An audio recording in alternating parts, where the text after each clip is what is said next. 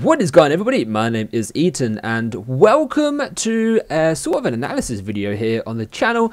As you guys may or may not know, the Doctor Strange world premiere was on last night, and that would be the 20th of October.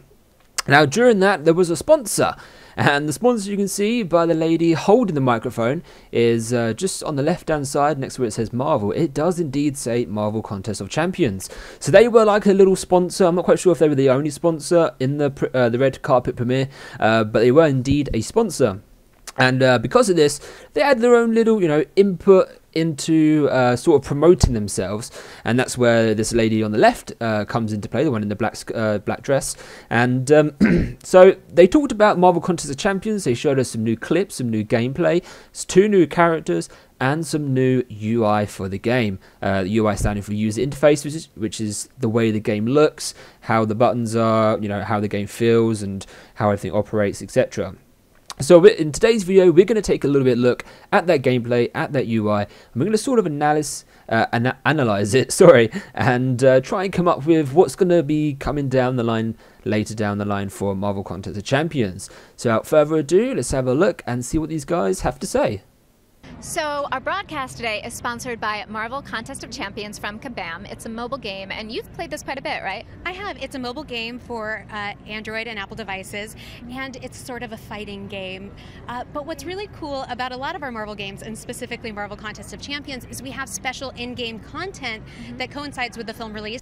Okay, so she just talked about having special in-game content with the film's release. Now, we have seen this in the past, and I believe they started it when they did the Civil War, that coming alongside with the Civil War film that came out, the Captain America one.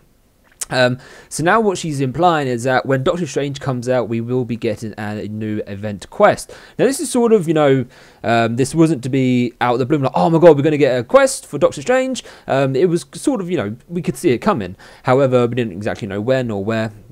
So my guess is there are 2 different release dates for the game, for the film. In UK it comes out this Tuesday coming, which is the Tuesday 25th, and for the US it comes out November the 4th. So my guess is it will probably be either near about November the 4th time, which is US time, which is where Kabam, the company of Marvel Contest of Champions, they make the game. So my guess is they're going to base it off of November 4th or somewhere nearer to that time, and not so nearer to the time of October the 25th, which is UK time. And we also have it for Marvel Studios' Doctor Strange. Excellent. So that probably means that there's a new quest this time around, yeah? There is. There's going to be the Sorcerer's Conclave quest, where Doctor Strange comes to you and he entreats you that they need more mystical heroes to take on a great foe and to find Guillotine. So you can imagine it will be fun. Yeah. Well, I really like the idea of having Doctor Strange in my pocket, but we also have, as Lorraine said, a couple new characters like Doctor Voodoo. That's right. We have Jericho Drum, who's a Haitian voodoo doctor, and something that's... Okay, so as you can see here, they've got 2 clips side by side. On the left, they'll just be talking, but on the right is more interesting. We can see that we've got some new gameplay with Doctor Voodoo here, and the big main standout is that he has a buff for himself, and it is a regeneration one, which is absolutely insane. Having a regeneration node on a champion is really, really viable and really awesome, and it helps out to have so much in the future.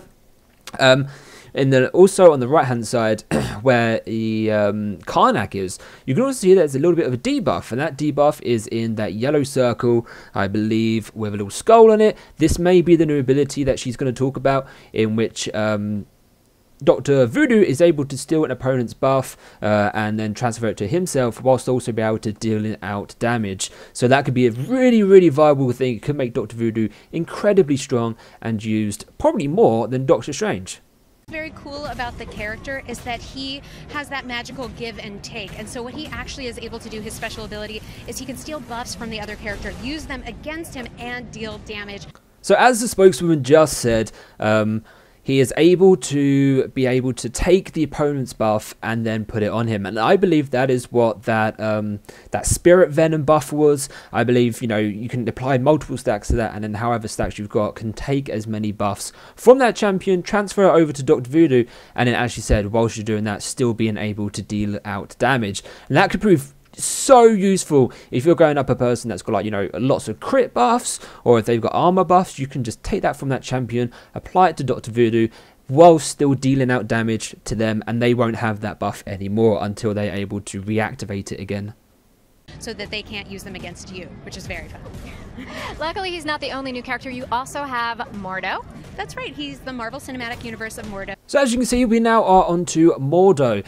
This champion looks really cool and really awesome. He's got the same sort of attire that is seen him wearing it in the film, and he looks really cool, really awesome with his pole, staff, and you can't really see much about it from the gameplay that they've shown, but they did show that he has got a buff on him, which is similar to that of Crossbones, where he's got that countdown timer, and probably once that ends, that's when he's going to apply a buff. I've got a little bit of a feeling as to what buff it may be, and that can be linked to when we see his bio page, and that is his signature ability, which is Magical Barrier, or no, Mystical Barrier, I think it's called. So I think with that particular champion, once that timer has gone down, that is when his buff will then be active, and then what I think about that buff, we'll talk into it a little bit more when we see that bio page. So he might look a little similar to Chiwetel Ejiofor in the film, and he also studied underneath the Ancient One, as did Doctor Strange. So they'll have some similarities, but some definite differences as well. So probably the biggest point in this screenshot right now is that Mordo is able to imply, guys, he is able to give the opponent a degenerating debuff, and that is absolutely insane, absolutely awesome that Kabam have actually done that to Mordo. He will be so useful in Labyrinth, he'll be useful in, you know, the final acts, master quests. So the fact that he can apply that degenerating debuff is absolutely outstanding. Applaud Kabam from that, so that's really good. We've finally got a champion besides Maestro that can apply a debuff such as degeneration. And then on the left hand side, you can also see that he also got the buff of power gain. Now that might have been because the countdown timer had expired, so that is the buff that was then applied to Mordo. Or it could be the fact that he's got hit or whatever. Mordo himself wasn't awakened, so we don't know what his actual signature ability does. So what we've got to assume is that when that countdown timer does eventually expire, there we might get a random choice of buff for Mordo, and that might be why we got the power gain. And speaking of Doctor Strange, he of course is already in the game. We get to see him battle Loki, right? Yes, that's right. He is getting a little mischievous. There will be some mystical foes in there also. You've seen Karnak and Moon Knight and now Loki, so I think it will be a lot of mischievous fun. I'm always up for mischief. We want to say thanks again to Marvel Contest of Champions from Kabam for sponsoring this broadcast. Thank you guys. Yeah, and be sure to check it out on your mobile device on the App Store and Google Play, where it is free to download. Yay, free!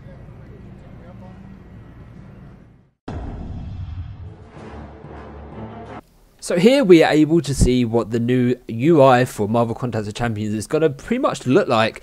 Whether or not this is the final development, or whether or not there is more stages to come, and whether it might change slightly is yet to be confirmed. However, what they've done at the moment is actually really nice and really clean. I love the whole look and the feel, the flat UI that they've got going on here. It looks particularly well, and I think it really looks outstanding. I know some people might not like it, but others like myself might like it instead. And I love the fact that on the left hand side you've got pretty much, you know, the basic bio and the basic information of the champion, and on the right hand side you've got, you know, your signature ability, then you've got the abilities of that champion as well, and then at the bottom you also see you've got the champion boost, and you can also use items. Now I feel this can be really, really useful for those that do arena a lot. They can just click on the champion, click on info, and then apply like a 1.5 times multiplier to that champion instead of going back home, back into your inventory, and then applying the boost through there. So besides that point, I really think the UI is looking pretty sweet. And you can see there are like new two symbols underneath the abilities for Doctor Strange. We've got the Fate Seal, which you already know about, and Evocation, which I think we already know about. I think is in there at the moment. But you see they've started adding these new symbols, and they started making it really look really, really nice.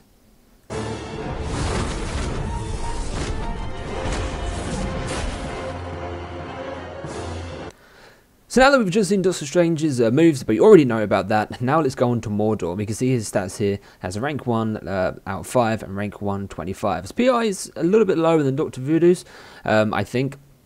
But the synergy bonuses are what makes this guy really, really, really good. You see he's got 2 crit team nodes, which means he's got 2 crit bonuses when paired up with 2 other champions, and this could be really useful if you're pairing with a crit team. That can be used with Scarlet Witch. So if, say for example, if you haven't got 2 of the characters, you could essentially use Mordo and then have that advantage of having 2 extra crit synergies compared to just having 1.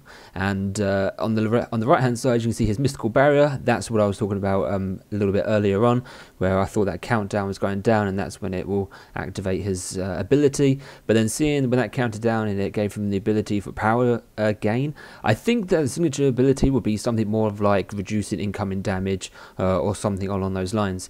And you can see there in his abilities, you've got the degeneration and you've got soul barb and mirror realm. Degeneration we obviously know about. Mirror realm, my guess of that, and I'm going to go for, is that Mordo will be able to essentially copy maybe some of the buffs that your opponent has got. And soul barb, I have no idea what that is, and I cannot wait to actually find out.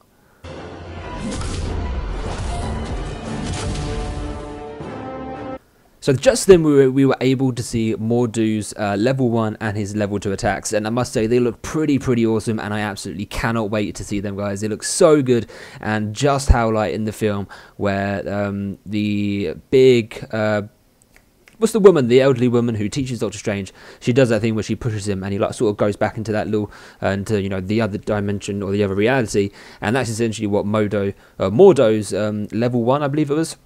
So that looked really cool. Next up now we've got Doctor Voodoo, which is the last champion that is featured, that is new to the game in this sort of trailer. As you can see here, he's got quite a high PI compared to Mordo, so really looking forward to that. And he's also got these synergy bonuses, another crit synergy as well. So my guess is him, Mordo, and perhaps maybe if they're going to change up Doctor Strange or add a couple of different champions, then they could form probably their own little crit team, which could be really useful and could be extremely good for those that maybe don't have Scarlet Witch. And then on the right hand side, you can see that his signature ability is Brother Daniel. Unfortunately, from that we cannot get anything from it. I mean, I would try and guess what it was, but I have literally no idea where to go from there. But underneath that, you can also see that the abilities are Spirit Venom, Power Burn, and Power Steal. Power Steal, pretty self-explanatory. The Power Burn, I'm guessing it's just exactly going to be like the Vision's level 2, and in Spirit Venom, I'm guessing that is going to be the ability that the spokeswoman said that Doctor Voodoo will have, where he will be able to steal a buff from your opponent, and then will be able to use that buff and then deal additional damage whilst the opponent not being able to use that buff. So that looks pretty good, and I can't wait to actually see all these champions come into the game. But I'm going to run the rest of the trailer now. There's nothing new, it's just some gameplay of Guillotine, and then obviously then the exiting logo. But hopefully you guys did enjoy this video, and I hope I've gone over some of the topic and addressed things, and are very excited for these 2 new champions and for the UI design for Marvel Contest of Champions. But so if you did enjoy this video, then please make sure to leave a like. It's very much appreciative, and if you subscribe, you can always stay up to date with my videos. So thanks a lot, guys, and I'll see you all in the next video. So take care, and bye bye.